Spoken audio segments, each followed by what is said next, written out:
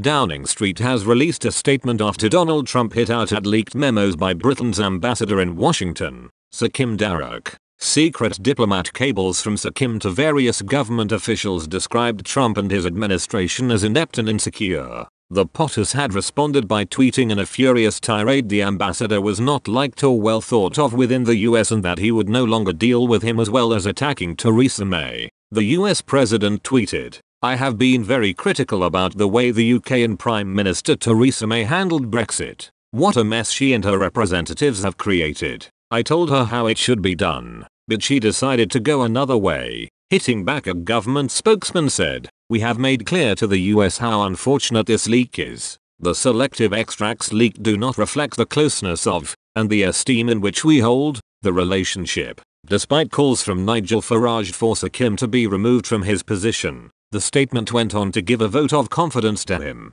"At the same time, we have also underlined the importance of ambassadors being able to provide honest, unvarnished assessments of the politics in their country." Sir Kim Darroch continues to have the Prime Minister's full support. Sir Kim was made ambassador to the US in August 2015, effective upon Sir Peter Westmacott's departure the following January. He had joined the Foreign and Commonwealth Office in 1976 and diplomatic service in 1980. He previously served as the permanent representative to the EU under both Gordon Brown and David Cameron and was the UK's national security advisor before his move to his current position. The statement concluded, "The UK has a special and enduring relationship with the US based on our long history and commitment to shared values, and that will continue to be the case." After Trump won the 2016 presidential election, he tweeted Mr. Farage should serve as Britain's ambassador to the United States. A Downing Street spokesman rejected the notion and said that the government was happy with Sir Kim.